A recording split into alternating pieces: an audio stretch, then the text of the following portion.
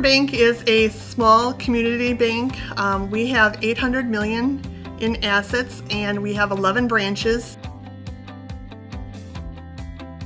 We use OnBoard for various meetings. We have our board meetings as well as our committee meetings. We also have our leadership meetings.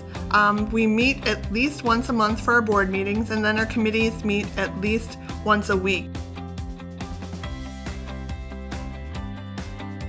In the past, when I was actually getting my board packets ready, I would actually print everything. So it was multiple pages of documents and put them into binders. So it was 2 to 3 days of just preparation.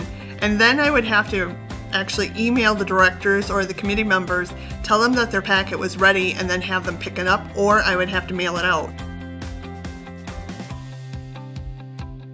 All of our directors and committee members who have access to OnBoard are given an iPad from the company, and they are able to access OnBoard through that device. Once they come into the meeting, they have their iPads in front of them and they're able to look at the documents as we're discussing them. This saved me a whole lot of time. Rather than 2 to 3 days, now I'm less than a day and things are ready to go.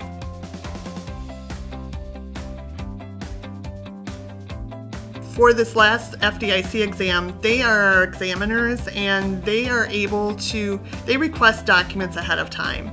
And what we have done in the past is gather the documents and then upload to their portal. Well, all of our documents are already in OnBoard. So what I did this year is actually create an examiner auditor permission, and then I gave them access to our portal, our OnBoard portal, and they were able to access the documents there. They're already there. It's just a matter of them retrieving them when they need them.